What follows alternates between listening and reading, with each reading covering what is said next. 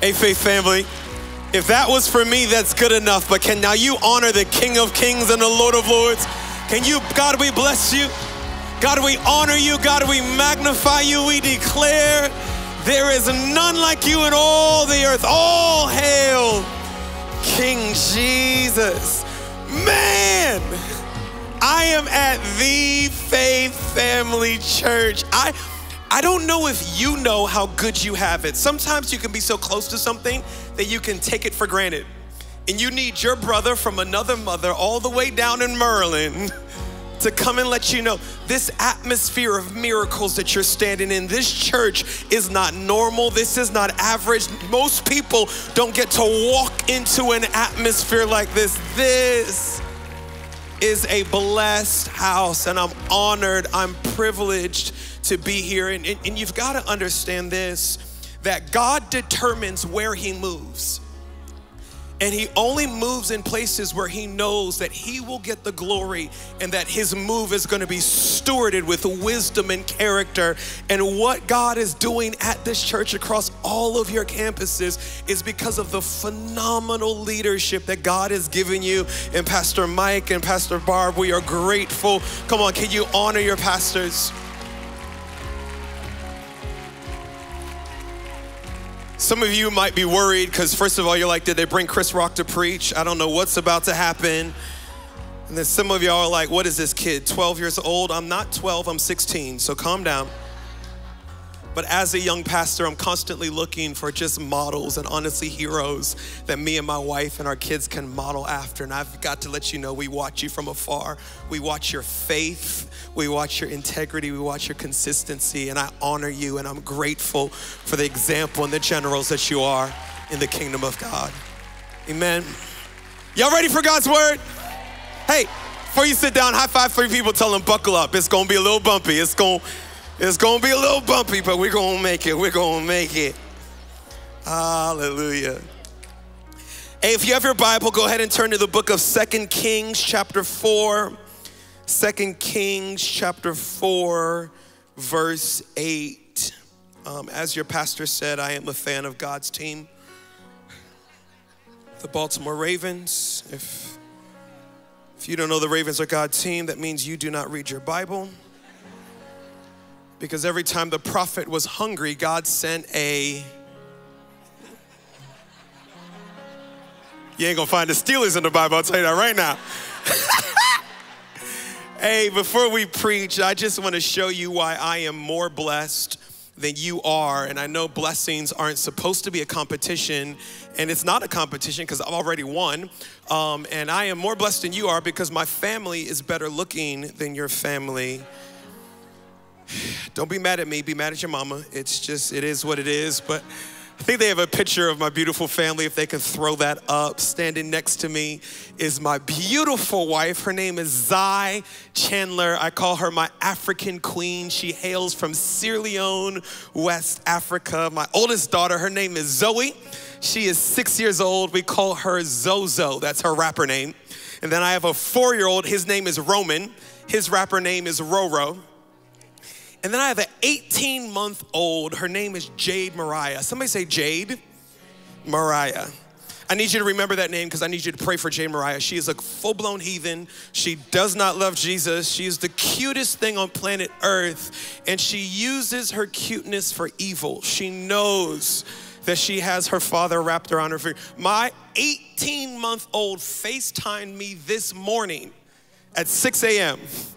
I pick up the phone, I'm expecting to see my wife. My wife is my 18-month-old. She jumps off the bed, walks into the bathroom, hands my wife the phone, and my wife is like, did you call me? I'm like, no, I thought you called me. She's like, no, I left Jade watching YouTube, and she got bored and decided to FaceTime her dad, so she'll probably be a bank robber by the time she's 9.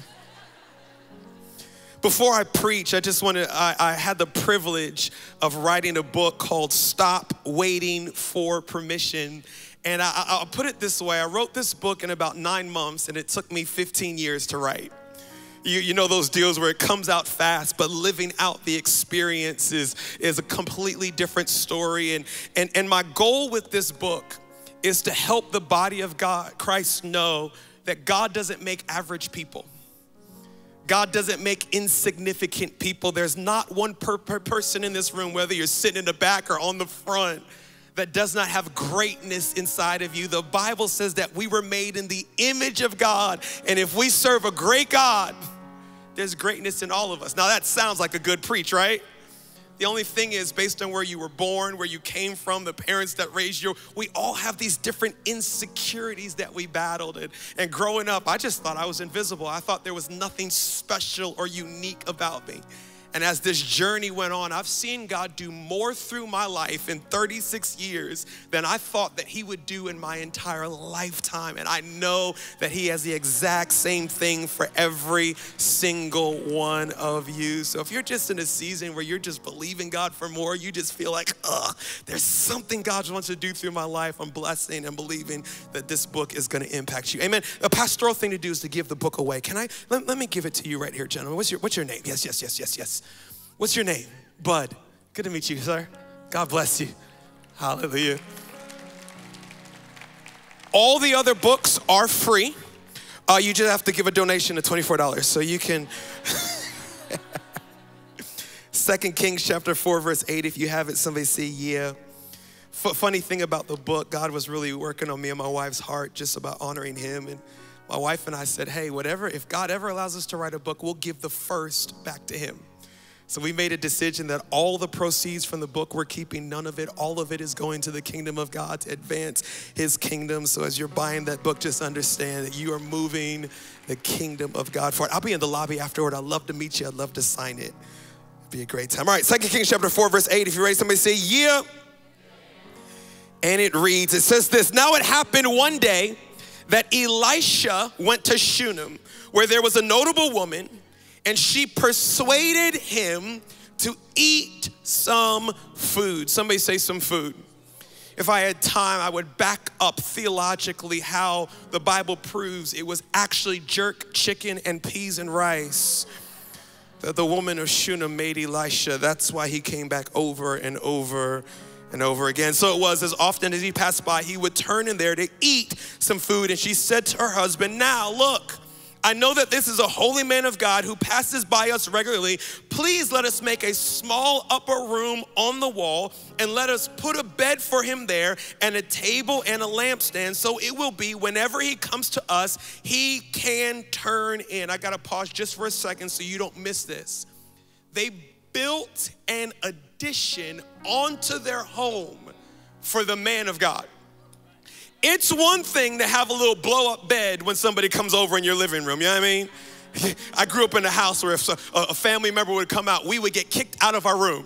And the family member would sleep in our room and we would have a camping thing down there. No, they built an addition onto their house for the man of God.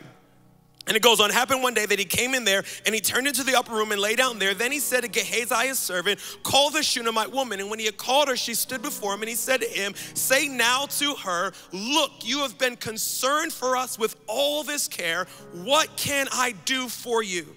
Do you want me to speak on your behalf to the king or to the commander of the army? She answered, I dwell among my own people. In other words, I'm good. I don't need anything. So he said, what then is to be done for her? And Gehazi answered, actually, she has no son and her husband is old.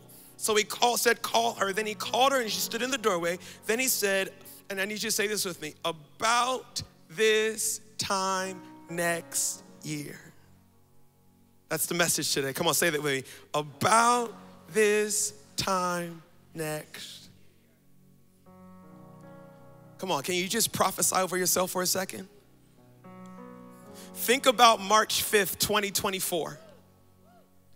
What miracle do you want to see in your life that in this moment it's impossible? But God said, about this time next year, you shall embrace a son. She said, no, my Lord, man of God, do not lie to your maid. In other words, don't get my hopes up. But the woman conceived and bore a son, and when the appointed time had come of which Elisha had told her. Father God, we're grateful, we're thankful for this moment in your presence. God, you're here because wherever two or three are gathered in your name, there you'll be. And God, if you're here, God, healing is here, peace is here, freedom is here. All that we stand in need of is in this room right now. So God, I pray that you might increase, that I might decrease, God. God, that your word would go forth. Return with the harvest, 30, 60, and 100-fold. We give you the glory, the honor, and the praise. In Jesus' name we pray. Come on, somebody shout amen, amen, and amen. Ever since about the age of 15, 16 years old, and I don't have time to explain it, but that's when I first had an encounter with the Holy Spirit, and God completely wrecked my life. But ever since about 15, 16 years old, I have been obsessed with being used by God in a great way. You ever read something in scripture and as if the Bible jumped up and smacked you in the face and said, this verse is for you? I remember at 16, I stumbled across this verse, Jeremiah 29:11. And it says, for I know the plans that I have for you, says the Lord, plans to prosper you and not to harm you, plans to give you hope and a future. And you've got to understand, when you've got a any firstborn kids, yes, awesome. We hate you. On behalf of 2nd through 5th, we can't stand you. You're not our mom, you're not our dad, get out of our face. You can tell God's still healing my heart. I adore my older sister, but she was just too gifted for my insecurities. She was an outspoken extrovert. She was a classical pianist. She got into 5 different Ivy League schools on the first application. I got into the one school I applied to on the 3rd application. Guess which one I went to? That school.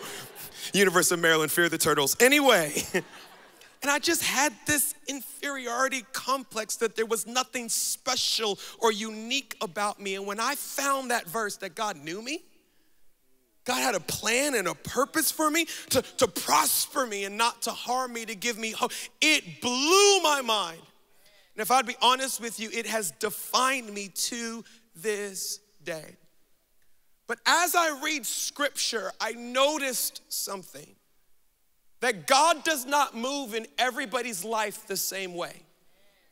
We all have the same access to God. Somebody say amen.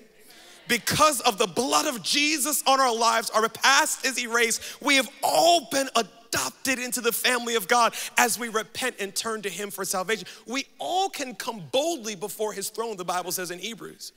But as you read scripture, you see God doesn't use everybody to the same degree.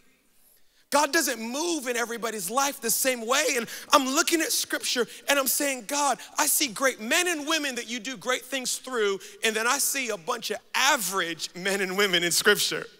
And I said, God, how do I get in the category of the people that you do great things? And God, how do I avoid the losers of scripture? I mean, everybody knows Abraham, right? You know Abraham? The Bible says that he was the father of faith. Now, it's one thing if you name yourself the father of rock and roll. Like, I mean, you gave yourself that title, whatever. But if God calls you the father of faith, oh, that means something. The Bible says that God gave him descendants, that he had more children than stars in the sky, that God turned him into a great, everybody knows Abraham. Do you know Lot? Lot was Abraham's nephew. Now, the Bible did say that Lot was righteous, and we don't hear much about Lot other than he avoided death by the skin of his teeth, and he had a salty wife. Other than that, Lot doesn't get much mention in scripture. I'm like, how do I be Abraham and not Lot? Everybody ever heard of David? Come on, everybody knows David who defeated Goliath. He killed a lion, David had his own TikTok song before TikTok was TikTok. It's in scripture. They would sing as David would come back from battle. David has killed his tens of thousands. The king could only kill 1,000. And David's grittying up there. He's like, The Bible says that David was a man after God's own heart. Now, you ever heard of Shammah? Anybody? Shammah? Shammah was David's older brother. Same family, Shammah has 2 verses in scripture. The first verse, 1 Samuel 16, God said, Shammah, nope, not him. That was his first mention in scripture. God's looking for a king, Shammah, nope, not him. You know the second time Shammah was mentioned in scripture? When they were trying to find somebody to kill Goliath. They said, Shammah, nope, not him. The only time he got mentioned was when God said, find somebody else. I said, God, how do I be a David and not a Shammah? I'm asking God, what do I have to do to be used by you in a great way? And he brings me to 2 Kings chapter 4. And he said, examine this Shunammite woman. The Bible said at the time that Elisha the prophet, he would go from city to city, preaching the gospel, healing the sick, doing what prophets did. And every time he would come to this city of Shunem, this woman would say, hey, you come to the house, let me cook for you. Now, I don't want to get Pastor Mike and Pastor Barb in trouble, but when you're the pastor of a church, everybody want to cook for you. Pastor, we made you a meal. Pastor, and you got to understand, we love you with the love of Christ, but not all you people can cook. Some of y'all need to stick to worship and avoid the kitchen, because that ain't the call of God on your life. So every time Elisha came to shoot him, he's like, no, I'm fasting. No, I'm fasting. No. And finally, she convinced him. Now, this ain't biblical, but it's good preaching. The Shunammite woman was from the Caribbean. It ain't Bible, but just take my word for it. And she said, the reason you don't want my cooking is because you've never had jerk chicken and peas and rice. Because if you have it once, you will feel the Holy Ghost. Elisha ate once, and he came back over and over and over again. And here's what she said: cooking a meal for the man of God is not enough. Let's make an addition onto our home so that he can rest every time he's in town. I'll spare you the story, but back in 2020, during the pandemic, me and my wife literally had nothing to do within the house with these 3 kids. We're like, we gotta figure out something to do. So our genius self came with the idea of renovating our kitchen in the middle of a pandemic. How do people let me lead a church? We started in July of 2020. It finished in March of 21. Not because it was construction the whole time, but because everything was delayed. It was miserable. It was 7 months of DoorDash. Adding onto your home is not simple. It's not easy. It's not something you do on a weekend. It takes time. It takes effort. And this woman said, watch this, here's the whole message. I want to go out of my way to prepare space for God's presence in my home. The Holy Spirit said, here's the people that I do great things through their lives.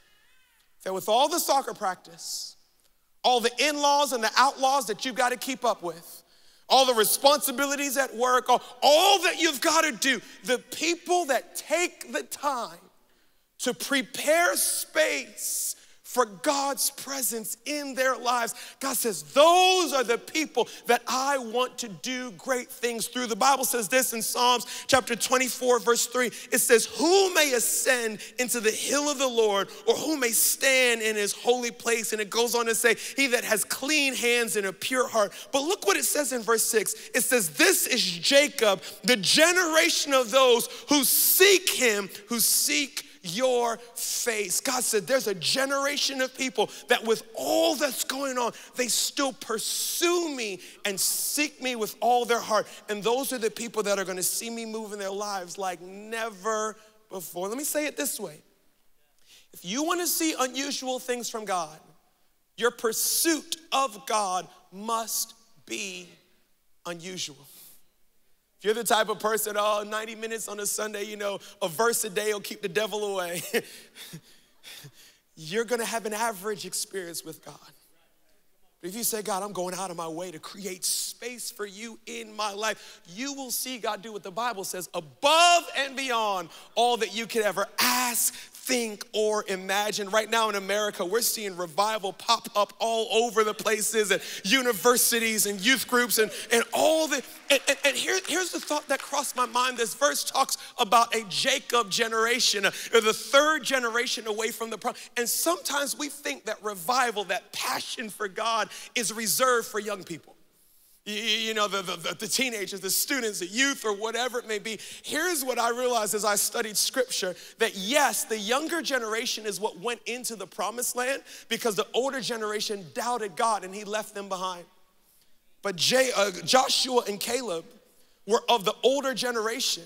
But they say, but we've got a young heart of faith. It doesn't matter how old we are physically. We're not going to be left in yesterday's move of God. We want to be smack dab in the middle of whatever God is doing in this day. It does not matter how old you are or how young you are. But if you have a desire, God, whatever you're doing in this time, don't do it without me.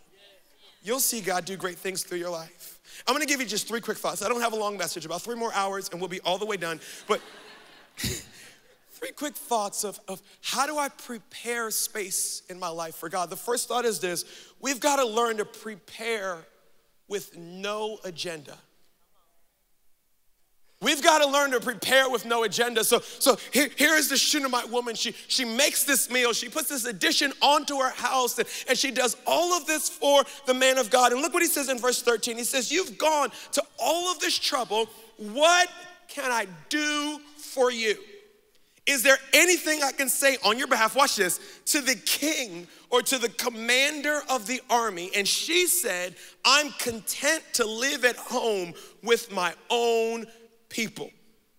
Say what now? First of all, I don't know if y'all missed that. He said, I can go to the president on your behalf, or I can go to a 5-star general. What do you need me to do? First thing I'm reading this is, I need new friends. I don't got no friends that could go to nobody's president or nobody's general. I'm like, the losers I hang out with, I need new friends. The second thing that I'm thinking, by the way, you ever read the Bible and realize you ain't as saved as you thought you were? You read some of these men and women of God in the Bible, you're like, I got some work to do. If a man or woman of God said, what can I do? Name it. Y'all, I'm coming out like it's Santa Claus. Okay, here. Here's what I need done. I need that car. I need that house. God, remember that enemy? If you could kill him, that'd be great. I mean, I've got a list of stuff that I want God to do for. And then I'll throw something spiritual. God, save a couple people. God, give us a building. I mean, I'll make sure it sounds, pastoral. But don't look at me like that. You got some stuff in your life that you want God to do. This woman said no. I wasn't making space for God out of manipulation. I wasn't seeking God for what he could do for me.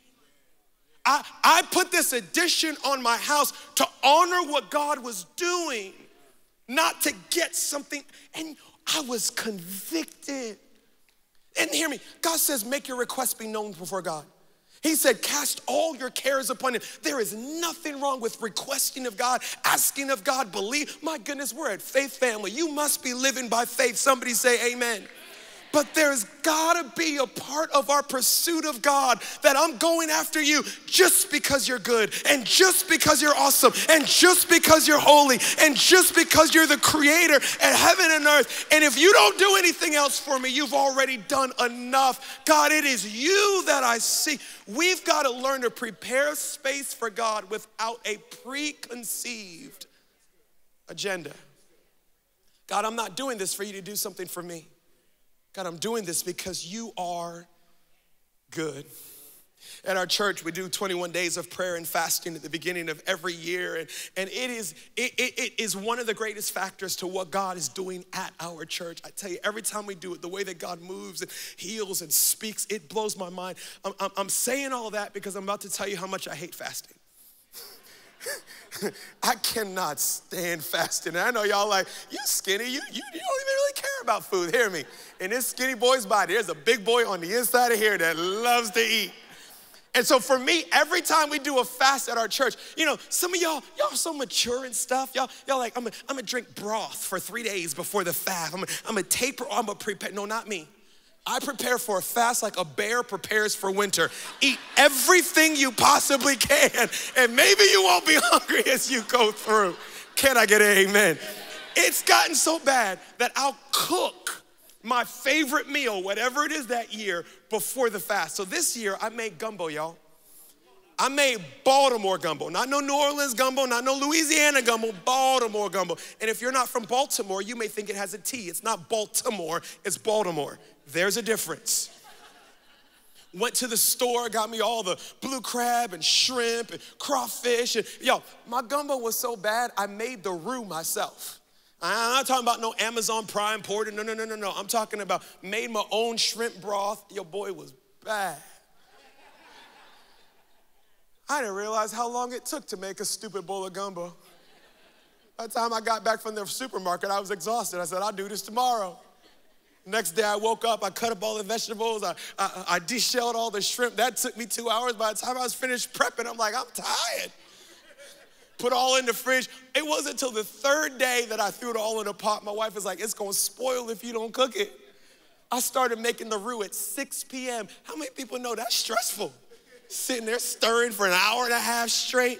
Dinner wasn't done till 11:30 at night. Now, by the way, my gumbo was bad. Took me 3 days to make this one pot of food. What am I trying to say? Preparation isn't easy. Preparation isn't convenient. Preparation isn't something you can do that's why most people don't prepare space for God. Because it takes time. It takes rearranging your calendar. It takes saying no to certain opportunities or certain things that you've been hoping for. It takes particular ingredients to prepare space for. Can I give you 3 ingredients to prepare space for God? The first thing is I need to apply his principles. Any area of your life that you want to see a miracle from God, you've got to apply his principles. Can I give you some principles from God's word? He said, if you want to be trusted with much, then be faithful with little. Don't expect God to move in an area of your life where you're not being faithful with the little that you have, because he won't trust you with much. The Bible says that we serve a God of excellence. Oh Lord, how excellent is your name in all of the earth. Excellence is an invitation to the presence of God. Can I get up in your business? So if your trunk is dirty and your garage is cluttered, don't expect God to bless you with more, because you're not being excellent. Y'all don't like this? That's all right. It's Baltimore Ravens preaching to y'all. If you show up to work 15 minutes late, take an hour and 20-minute lunch break, don't expect God's favor at work, because I've got to apply his principles before I can see his miracle. It ain't fun, but somebody say amen in this place. I've got to apply God's purpose. If I had time to tell you, America is trying to redefine everything that God has already defined. You're gonna be open-minded. No, I'm not gonna be no open-minded for you to dump all type of foolishness in my mind. I'm closed-minded to the word of God. And God has had purpose for every single area. And I've got to know, God, what is your purpose for this? If I'm gonna see it, let me give you an example. God has a purpose for Stephen's marriage. Stephen has a purpose for his marriage. My wife ain't here, so I can tell you my purpose for my marriage. My purpose for my marriage is to make me happy. That's what I want. I want to be happy. It's not God's purpose. God wants me happy, but that's not his primary goal. His primary goal is that the way that I love my wife shows her the love of God. The way that I love my wife is an example to the world of God's love for his church. And whenever I make my purpose supersedes God's purpose, I won't see his miracles in my life. Principles, purpose, the power of God. I've got to recognize that God's power is on my life. That I'm not just some average person walking around. I'm not just somebody trying to make it in this rat race called life. I am the anointed of God, the temple of the Holy Spirit. The same power that raised Christ from the dead dwells inside. These are ingredients for a move of God in your life. Second thought is this, write this down. I've got to prepare for the supernatural. I've got to prepare for the This woman's response to the prophet's request is mind-blowing. What can I do for you? Nothing, I'm good. That's crazy. And I've got some more growing in Christ to do, because that would not be my response. The prophet's response to her, I don't need anything, is even crazier. Look what he said. Then he said, about this time next year, you shall embrace a son. And she said, no, my Lord, man of God, do not lie to your maidservant. Now, the Bible doesn't give us a lot of context, but evidently she did not have a son. We don't know if she didn't have any children at all, but we know she didn't have a son. We also know that based on them mentioning how old her husband was, it was probably past the age where having children was an expectation. This man of God looked at her and he said, I know the deepest desires of your heart, and because you've created space for God with no agenda, he's gonna give you your greatest desire. Now, when he asked her, what can I do for you? And she said nothing. That makes me think one of two things. Either A, she really didn't want anything from God, or B, she thought that this request was too big for God.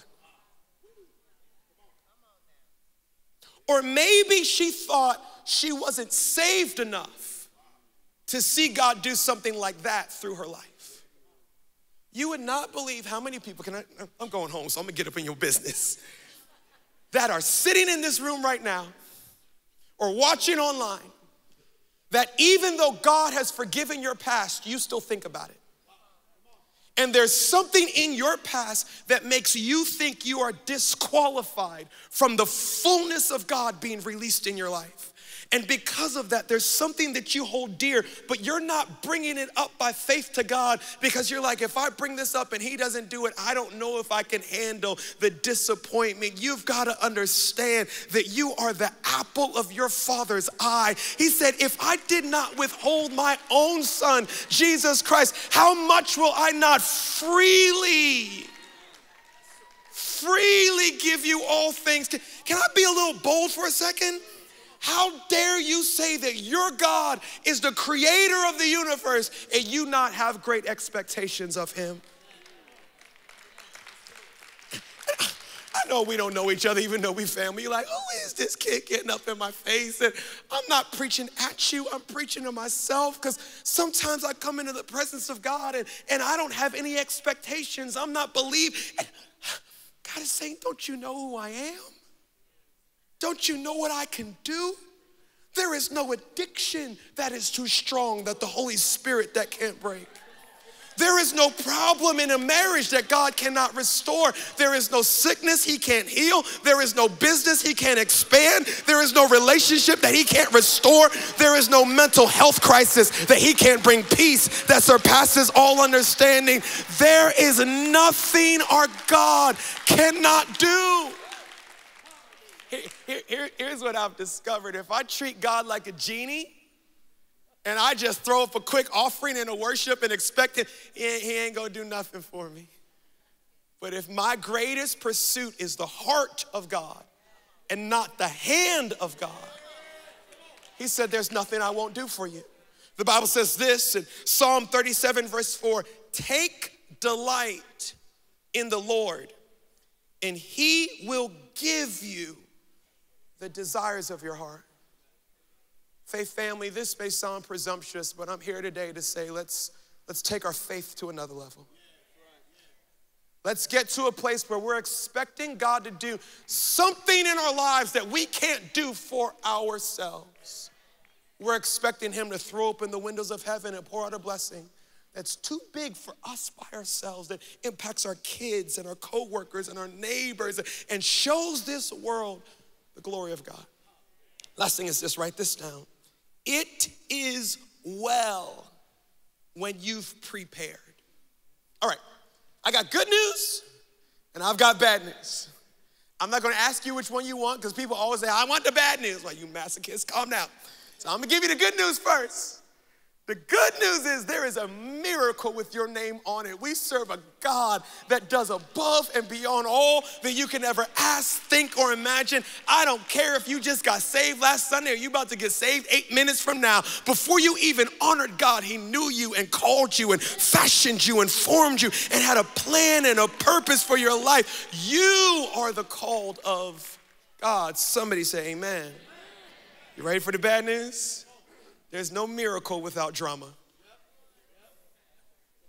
There's no move of God without opposition from the enemy.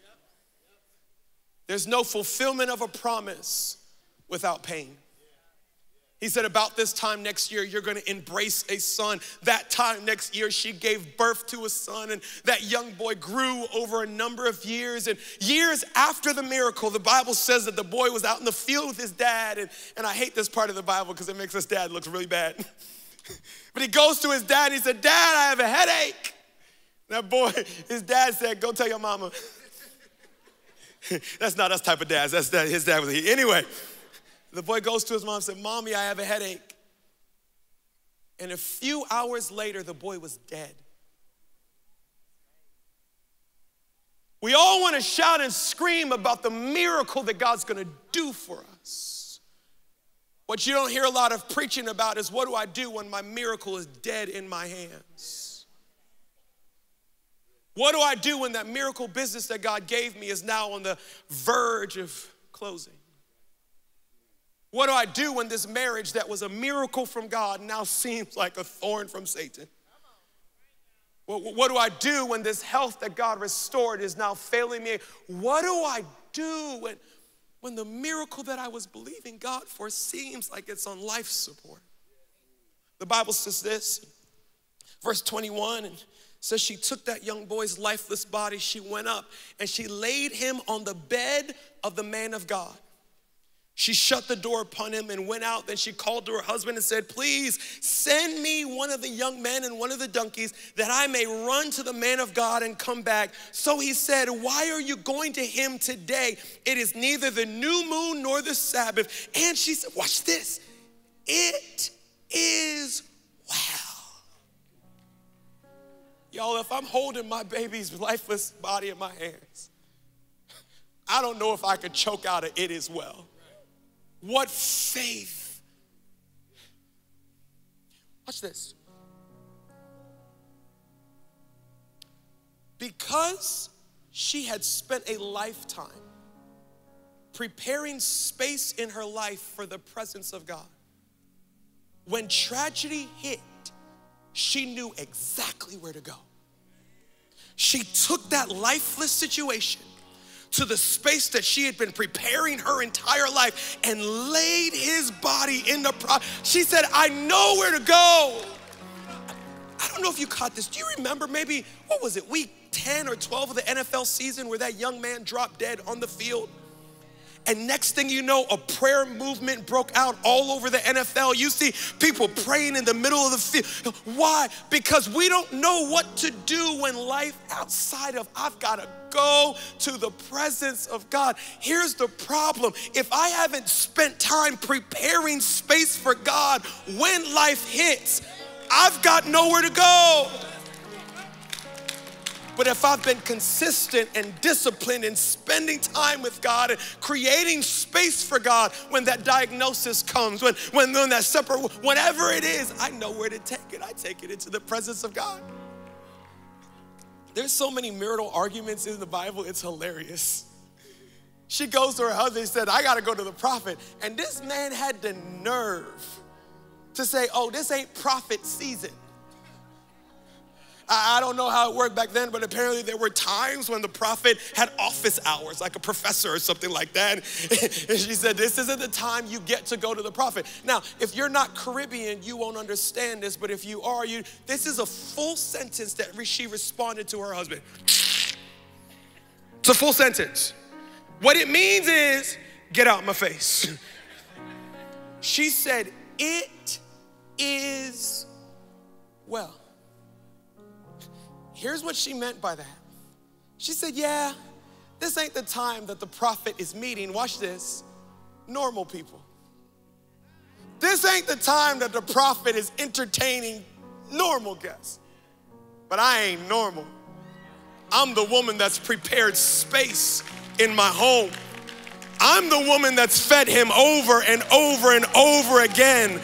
I'm the woman that did not let God's presence drop from being the top priority in my life. So for normal people, they don't have access. For normal people, it's not their season. For normal people, they've got to wait in line. But I'm not normal. I'm somebody that has prioritized God's presence. And faith family, I need you to understand, when you make room for God, the rules that apply to this world do not apply to you. The economy that applies to this world do not apply to you. The diagnosis that apply to this world do not apply to you. We have an access to God that not everybody has because we've made room for him in our lives. Look at somebody next to you, tell them you're not normal.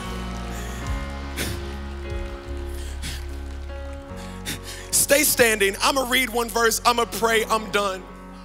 Some of us are watching CNN and Fox News and MSNBC and we're getting all freaked out because we think what's going on there applies to us because we've forgotten that we are the redeemed of the Lord. We are the righteous of the Lord. We are the called out ones. We are the ones that have access to the presence of God. Those rules don't apply to us. The Bible says this in Psalm chapter 27 verse 1, it says, the Lord is my light and my salvation. Whom shall I fear? The Lord is the strength of my life. Of whom shall I be afraid? When the wicked come against me to eat my flesh, my enemies and my foes, they will stumble and fall. Though an army may encamp against me, my heart shall not fear. Though war may rise up against me, in this I will be confident. One thing I have desired for the Lord, and that I will seek, that I may dwell in the house of the Lord forever. That I may dwell in the house all the days of my life, behold the beauty of the Lord, and to inquire in his temple. For in the time of trouble, he shall hide me in his pavilion. In the secret place of his tabernacle, I shall hide. I shall set me high upon a rock.